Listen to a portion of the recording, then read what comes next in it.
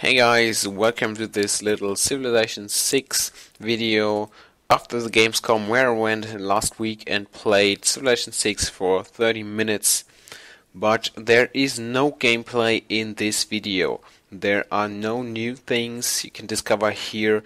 I'm just talking about my impressions and how I think Civilization 6 will be and if people will like it and stuff like that. So if you want new stuff or gameplay, go to YouTube channels where they tested this and could record it, or go to civilization.com where you can find news about Civilization and all the pictures you can see in this video.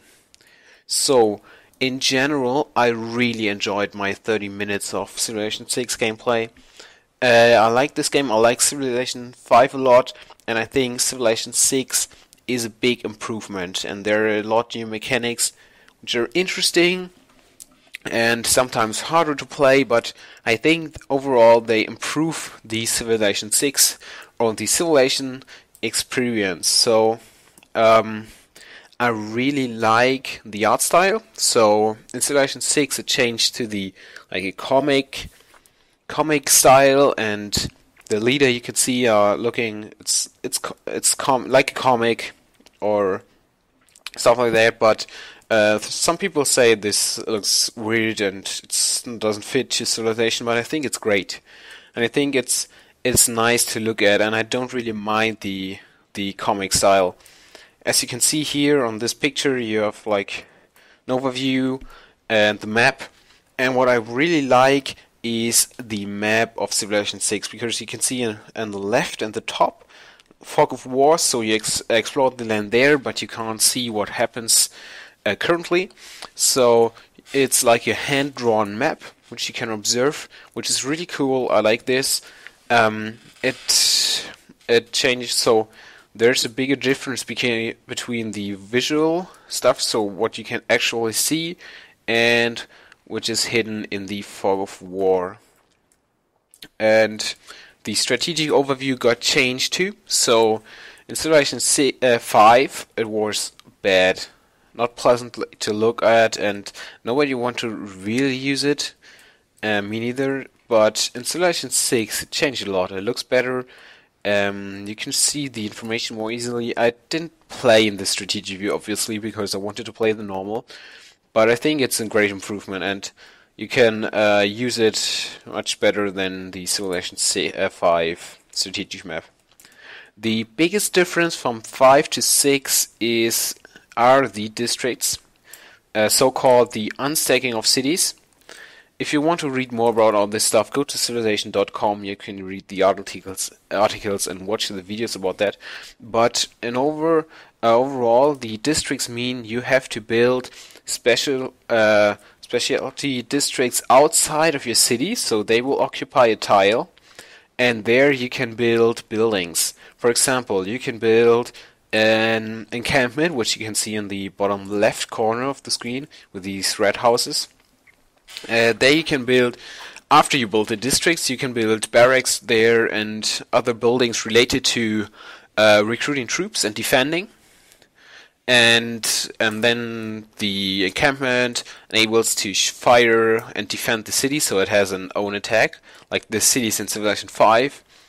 And the city in 5 and 6 doesn't have an own attack unless you build walls and stuff like that.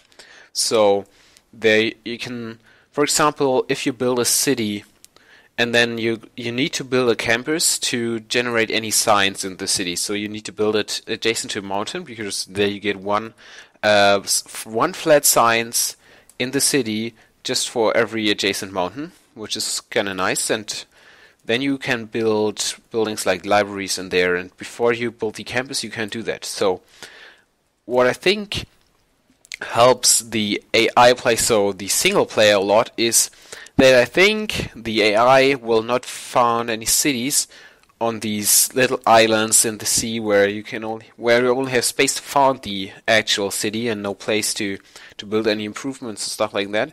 These cities won't work in Civilization 6, as far as I know, and as far as the gameplay works until now, because you can't build districts, so the city won't generate much gold, won't generate any signs, because no science district, no science. And this is good, I think. And it makes you have to plan your city a lot better than before. So you have to think, where do I want to put these districts? Because the districts get adjacency bonus from each other, and wonders give adjacency bonuses and stuff like that. So you have to plan your city much more carefully than before, and it's a nice strategic element that you have to plan this. Okay, earlier you just built farms on the food tiles, you just build mines on the hills, or farms on the hills next to a river, build the mines on the strategic resources, and then you're done. And now you think about it. Do you want to build a campus there? Do you want to build an encampment? Do you want to build like a commercial district there, or like what's it called? The districts where you can build then theaters and amphitheaters and stuff like that. So there's a lot of more depth in the gameplay, which I really like and I enjoyed. I didn't have much time to build districts, like 1 or 2 only, but it's nice. And the next big change from Civilization 5 to 6 are the active progression, or the boosts to research of techs and policies, social policies. So, for example, if you found a city next to the sea, as you can see on the screen here, the Eureka, you get a boost to sailing because your city is next to the sea, so they will need to build boats and stuff like that. And so you will get a bonus if you build a mine on an iron resource. You will get a bonus to ironworking because you have access to iron. And if you build a farm on a resource, for example the wheat, you get a bonus to building plantations. So you can research the plantations earlier, which is nice. So you have to, in addition to the districts, you have to plan out what you want to do. So if you want to go to war, you have to prepare for that and get the boosts to the techs so you can research these techs earlier, because at some point in the game you will either research this tech so fast that it doesn't matter at all, or you had so much time to do stuff, so you will get the bonus anyway at some point. So at some point in time you will meet another civilization and then you will get a bonus to writing. But if you want to research that at first and build a campus, you need to go explore and meet another civilization. So you have to plan what you want to do, and I enjoyed that. It's cool. It's a new element, and it gives more depth again, as same as the districts. So these all goes in hand, and it's cool. I like it.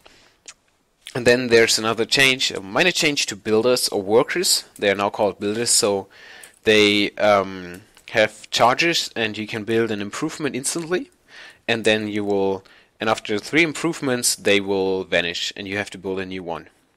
The China can have 4 charges, but in general the thing is that you build improvements instantly.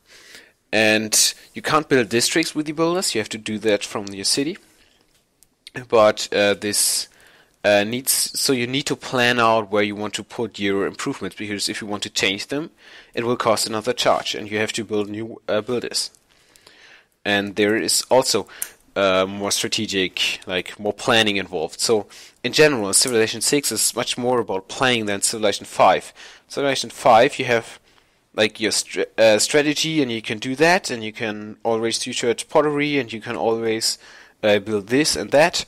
For example, monument first or not. If you want to go tradition, you don't need to build a monument and stuff like that. Now this will change from game to game because you have other starting locations, you have another focus, so you will need to do other stuff.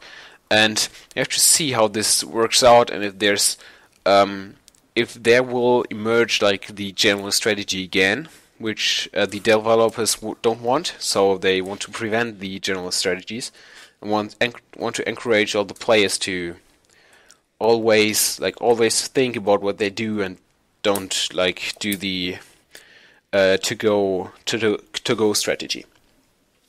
So I want to see how this works out and how I will behave after 3 or 4 games when I know the general style, and if I will do always the same stuff, or will I change this way? Will I change it? And another big stuff which affects combat is the movement. So if you want to enter forest, you have to spend 2 movement points, and you only have 1 movement point left, you can't enter the forest. This is a change to 5 because there you could enter any tile with if you have one movement point left. That's not the case anymore. So you have to plan the combat too, because if you want to attack on a forest, you need to stand next to the forest before you can attack. So movement on units is a lot stronger because it's more difficult to move. Also, the combat get effects is affected by support units. So they introduce support units like battering rams and siege towers. And if a city is defended, for example with walls, you have to build battering rams or siege towers to attack the city. Otherwise, your guys can't do stuff, which is logic, because how do you want to attack a city with no walls? With walls, if you don't have any means to climb or get around the walls. So there are military support units and the military actual fighting units. Another big change, or announced big change, is the diplomacy, but I can't really tell anything about that because 30 minutes are not enough to experience that. So I met city-states, and I sent an envoy to the city-states. That's the new principle, to send envoys to get their allegiance and stuff like that. So the civilization with the most envoys will be allied with them if they have at least 3, and each envoy will give a bonus like 2 faith in the capital, as you can see here, or the third envoy then gives another 2 faith and stuff like that. So that's kind of interesting. I don't know how this plays out and how it feels if you play it, because you have to fight, or you have to do more stuff with it and experience a longer game. So it's kind of sad that I couldn't test this. Also, the general diplomacy with other civilizations is kind of hard to judge, because you have to trade with them and do stuff, and I don't know if you can trade maps and text and stuff like that again, like in Civilization 4. But in general, each civilization has an agenda and a hidden one, and you have to find that out if you want to know why they hate you or why they want to be friends with you and so on.